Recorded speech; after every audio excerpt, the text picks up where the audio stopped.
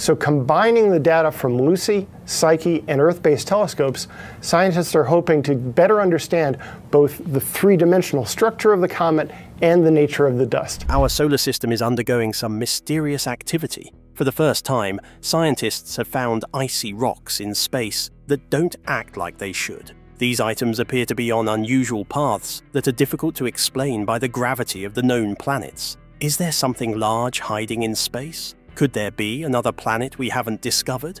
Intelligent scientists at the far edge of our solar system have thought that a massive frozen planet exists in the darkness, and they are getting closer to confirming it. But if this hidden world truly exists, what strange force has kept it concealed for so long in our cosmic backyard? Discovering the solar system. People have been inventing new ways to explore space throughout history. Every time we came up with something new, we discovered more and more planets. People had known for thousands of years about 5 bright planets: Mercury, Venus, Mars, Jupiter, and Saturn. At first, people thought these were just stars that moved across the sky. Actually, that is what the word planet means in Greek. This all changed in 1781 when scientists developed improved telescopes. William Herschel peered through his telescope and discovered a faint moving star from night to night. He had found a new planet called Uranus. Curiously, it was originally named George in honor of King George III. From then on, scientists continued to seek more planets, but nothing was discovered for the next 60-plus years. Some believed they were finished finding the planets in our solar system, but there was something not quite right. Uranus wasn't moving exactly as scientists predicted it should. It was going off course, and nobody knew why. Scientists had an exciting idea. What if there was a huge, unseen planet that was affecting the path of Uranus? This idea spawned one of the greatest feats in the history of astronomy. A mathematician by the name of Urbain Le Verrier worked out the odd movement of Uranus and how it could only be possible by having another planet close by. He discovered how big this mystery planet would be, as well as exactly where to find it. Scientists turned their telescopes to that area and discovered Neptune, just off where Le Verrier had predicted. Finding Neptune inspired many scientists to start searching again. By the early 1900s, scientists thought they had found all the planets in our solar system. Then, they noticed that Neptune's orbit seemed wobbly too. Scientists predicted there might be another planet even further out. Using newer telescopes, they searched the outer parts of our solar system and accidentally found Pluto. Pluto was then famed as the 9th planet, but eventually it was the cause of some debate. As we came into the 2000s, new powerful telescopes began discovering hundreds of objects beyond Neptune, some small and others larger than Pluto itself. Scientists called the icy region the Kuiper Belt. In 2006, Pluto was reclassified as a dwarf planet, bringing our total number of planets back to 8. Something mysterious is going on today in the Kuiper Belt, which hints at a huge 9th planet that may be out there, waiting for its discovery. But before scientists could even begin the search, an eerie pattern emerged, one so precise it felt impossible to ignore. What force was shaping it? Clustered objects. Something astonishing was found by scientists while studying objects in space. They were studying objects in a region known as the Kuiper Belt when they came across something out of the ordinary. These distant objects were not circling around randomly. They were all aligned in one direction. In other words, it seemed to be pulled by something invisible in that direction. Scientists knew this could not be a coincidence. Think of it as a disco, where everybody starts to sway in one direction. Everything was leaning at the same angle, almost as if some sort of invisible string linked all these various objects together. 2 years later, scientists Konstantin Batygin and Mike Brown decided to look into this mystery. The scientists utilized computers to simulate what it could be that's causing this weird movement. And the surprising conclusion, there was a giant planet hiding in the far reaches of our solar system. This hypothetical planet would lie roughly 400 times farther from the Sun than Earth ever does. A single complete orbit around the Sun would take 10,000 to 20,000 years. Its orbit would be highly inclined relative to the planes of the other planets in the solar system. If it exists, this planet would be around 6 times the mass of Earth. Scientists believe that it may be a combination of rock and ice, and that it's probably 2 to 3 times as large as our own planet. Curiously, this size of planet is actually very common around other star systems, but we don't have one in our own solar system yet. But if such a world truly lurks in the darkness, what hidden force has been quietly reshaping our solar system's edge for ages? Detached objects. Scientists found something interesting about our solar system, that many small objects are floating extremely far away from Earth in a region called the Kuiper Belt. But wait, there's more. Beyond those areas are even more mysterious objects that behave very strangely. Think of Neptune like a bouncer at a club. When small objects get too close to Neptune, it pushes them out into the Kuiper Belt. Astronomers found one of these tiny worlds, which follows an extremely far-out orbit around the Sun.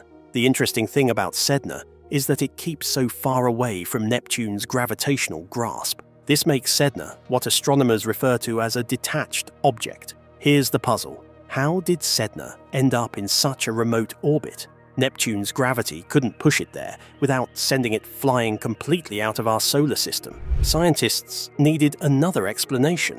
That's where Planet 9 comes in. Over millions of years, Planet 9 would give these distant objects a gentle nudge, slowly pushing them further and further away from the big gas planets like Neptune. It's not just Sedna either. Scientists have confirmed 4 of these detached objects, and Planet 9 explains exactly how all of them move. Gravity from Planet 9 does more than just push objects away from it. It can mix them up in different ways. Some objects orbit the Sun at strange angles compared with everything else in our solar system. Some of them even move backward around the Sun. Before scientists thought of Planet 9, they had no good explanation for how objects got into these strange orbits. Just as in the case of the detached objects, computer simulations reveal that Planet 9 acts as a guide to these objects. In a period of millions of years, it tugs them softly until they assume extremely high orbits. Scientists built 2 computer models of our solar system, one that contained Planet 9 and another that did not. Then they ran these models for billions of years to see how different they would become. When they included Planet 9 in the model, the small bodies in the outer reaches of the solar system were no longer random. They followed exact patterns that matched what scientists actually observe in space. Such patterns are like fingerprints that Planet 9 leaves in the outer solar system. But if all these strange cosmic fingerprints truly point to one hidden giant, what else has Planet 9 been shaping in secret? The new evidence for Planet 9. Scientists have found exciting new evidence about Planet 9. If this mysterious planet exists, then something interesting has been happening in our solar system for billions of years, and it is still happening today. Imagine a river of icy objects floating through the space between Jupiter and Neptune. Scientists predict that those objects should be moving in certain patterns around Neptune's orbit. Without Planet 9, Neptune would push those objects away into the far reaches of our solar system. But if Planet 9 exists, it keeps sending new objects inward in an endless game of cosmic catch with these icy rocks. Computer simulations reveal how Planet 9's gravity pulls objects from the Oort cloud and sends them past Neptune. In its absence, very few of those objects would make that journey. They'd either stay well beyond Neptune or get pushed away quickly. This discovery provides the scientists with a way to test whether or not Planet 9 truly exists. If it does, about 31% of the objects beyond Neptune should cross Neptune's path. If it doesn't, only about 0.5% would cross the path. Other such objects, of which researchers have found about 29 so far, were then compared with their computer predictions. Indeed, the real orbits fit the theory with Planet 9 much better than without it. In fact, the difference was so large that scientists can be very confident of this conclusion. Many people wonder why scientists can't simply point a telescope at the sky and take a picture of Planet 9. After all, that's how they found Neptune. The problem is that while scientists know what Planet 9's path around the Sun looks like, they don't know exactly where it is on that path right now. Since it takes between 10,000 and 15,000 years to make one circle around the Sun, Planet 9 could be anywhere along its path. Another issue is that Planet 9 is very faint since it's so far away. Scientists have to push their best telescopes to their extreme limits, taking long exposures and combining many images just to try to spot it. Several of the most powerful telescopes in the world have already searched for Planet 9, including the Subaru telescope in Japan and the Pan-STARRS telescope in Hawaii. They have found more evidence supporting the existence of Planet 9, but have not spotted the planet itself yet. But what if the next generation of telescopes is about to expose what's been hiding in the darkness for millennia? Are we ready? Vera Rubin changes everything.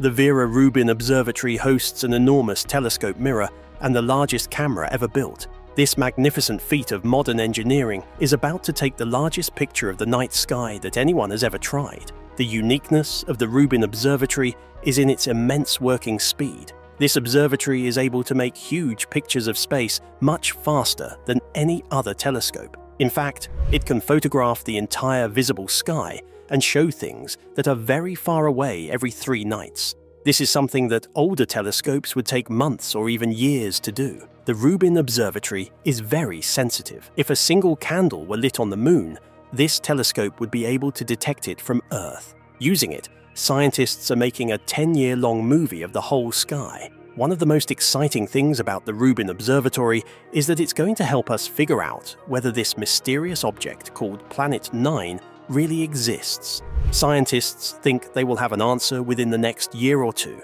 The Rubin Observatory is perfect for searching for planets.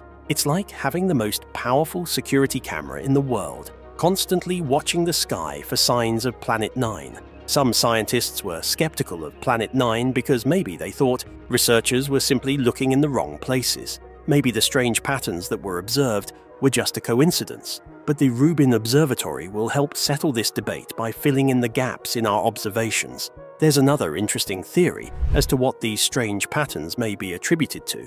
About 4 billion years ago, Neptune moved outward in our solar system. As it moved, it might have caught some objects and pulled them into the strange patterns we see today. Other ideas have also been developed by scientists. Some believe that a tiny black hole may have formed long ago, which would be roughly the same size as Planet 9 but incredibly small, only a few centimeters across. That is an interesting idea, but for the most part, it's still speculative. It would be a groundbreaking moment to find a black hole in our solar system. No one has ever seen a primordial black hole before, and some scientists believe they may have a possible connection with dark matter. Finding one in our solar system could change everything known about the universe. According to 2 leading scientists, Constantine and Mike Brown, there is a 90% likelihood that Planet 9 actually exists. Scientists appear to fall into one of 2 camps after studying the topic with care: those who believe in Planet 9 and those who think we're seeing things that aren't really there. With all the evidence put together, it doesn't seem like this is actually an illusion. If we trust what the data is telling us, then Planet 9 probably exists. Either way, the Vera Rubin Observatory will reveal the truth soon. But if everything we think we know is about to be overturned, what hidden force has been shaping our solar system all along? How would Planet 9 form? It's like standing on the edge of an endless cosmic ocean, peering for those little ripples in the water that would indicate a gigantic presence lurking beneath the waves. This is precisely what the astronomers are doing, searching for Planet 9 using some pretty advanced astronomical detective work. Much like the oceanographer who would research wave patterns to comprehend currents beneath the sea, so too do these scientists painstakingly study the motion of distant celestial bodies for indicators of the gravitational tugs from Planet 9.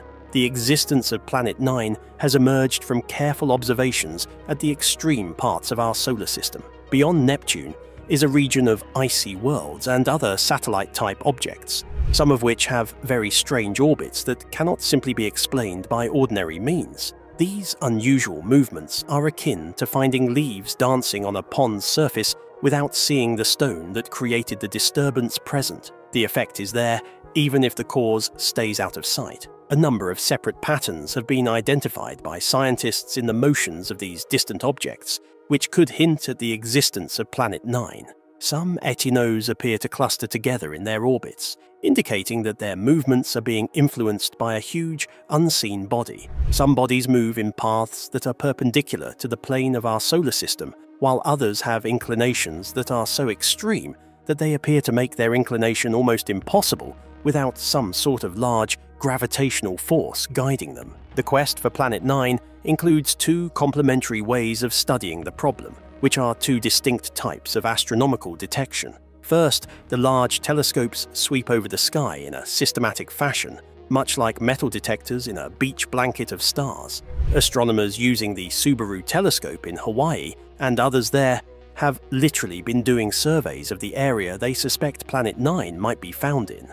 The second approach has astronomers doing long and difficult calculations of exactly how much the presumed planet's gravity might perturb the motion of an object known in our solar system. This is kind of like solving a really difficult jigsaw puzzle, in which some of the pieces are missing, but one can at least guess their shape from the gaps left by them in the pattern of pieces surrounding the gaps. The investigation that's still unfolding has provided some fascinating insights into just how big our solar system really is. Astronomers have found objects so far away that it takes hundreds of years to complete an orbit around the Sun. These findings rewrite the book on how big the solar system really is, and even pose some interesting questions, such as whether other star systems may be hosting their own mystery worlds in their outer regions. The continuing search for Planet 9 is expanding the limits of astronomical observation and theoretical modeling in a way that helps us better understand the architecture of our cosmic neighborhood. Although Planet 9 has not been sighted yet, the inquiry has transformed our image of the architecture of the solar system. The previously identified ETNOS, with their distant and unusual orbits, suggest that our cosmic backyard may expand much farther than we would have likely expected. As researchers proceed with structured exploration of the sky and improve their calculations, they are looking for more than a singular planetary body, while, in these efforts, constructing maps of the unexplored regions of our solar system, which may also lead to insights regarding the formation and evolution of planetary systems across the universe. What do we name Planet 9? All the planets in our solar system are named after some character or the other from Greek and Roman mythology. This trend had started thousands of years ago, when people first began to notice these bodies up in the night sky. The official name shall be granted by the IAU and the discoverers of Planet 9. That is a very crucial decision, for once a planet receives its name, it keeps that name forever. Some unused names that go well are Persephone, Minerva, Oceanus, or Vulcan. In Greek mythology, Persephone was the queen of the underworld. Thus, it is fitting for a planet that is very far from the Sun. Minerva was the Roman goddess of wisdom, thus perfect for a planet that is enabling us to learn more about our solar system. Oceanus was the god of the ocean, while Vulcan was the god of fire and the forge. I personally like the suggestion of Constantine. Be it Bowie or Persephone, I really believe that in the next few years we are going to find Planet 9. Every day, scientists are getting closer and closer, with powerful telescopes and special computers helping them find the missing planet. When we do, we will have finally found every planet in our solar system. This will be a historic moment that will be headline news in newspapers all over the world. The discovery of Planet 9 will help us understand how our solar system was formed billions of years ago.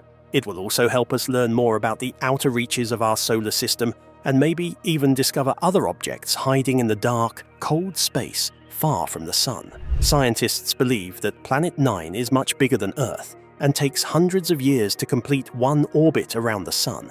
Whenever the discovery finally comes, that's a moment students in schools will learn about for generations. It's almost going to be like when Pluto was discovered back in 1930, but even more exciting because we've been searching for Planet 9 for so long. Whoever finds it will immediately gain credibility and will be popular among their peers in the scientific community. Their name will go down in history alongside the other great astronomers who discovered planets in our solar system. Feel free to share your thoughts in the comments section down below, and don't forget to like, share, and subscribe.